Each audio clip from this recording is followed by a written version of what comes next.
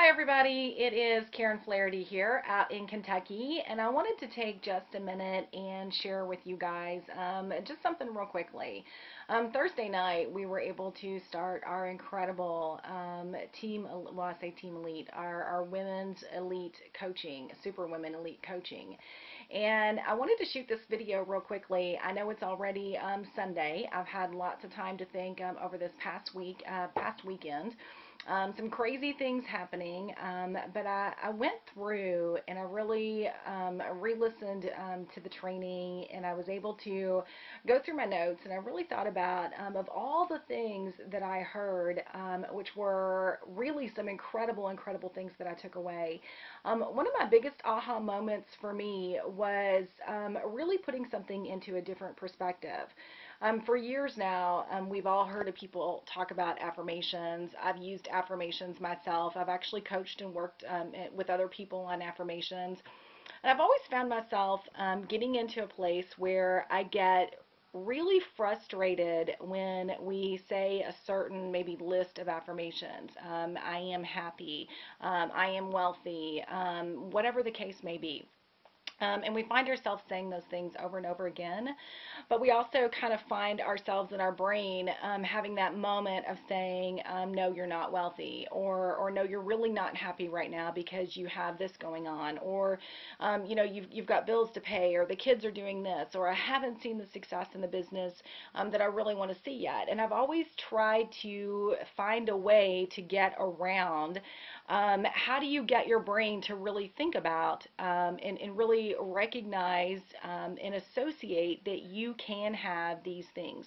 That you really can be in a great place, and you can be happy, and you can be very successful, that you really can train your brain to be in a place of acting as if these things have already occurred for you, putting yourself into a very positive mindset.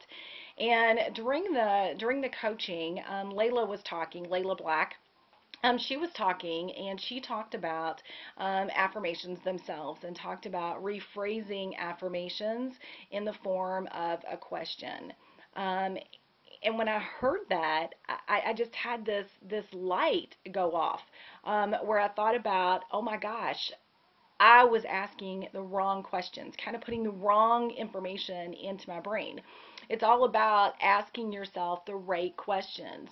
And she talked about it being in relation to like your brain is kind of like a Google search. And I talk about that all the time, that your brain's this just big computer, and when you put in information, your brain goes and finds that information.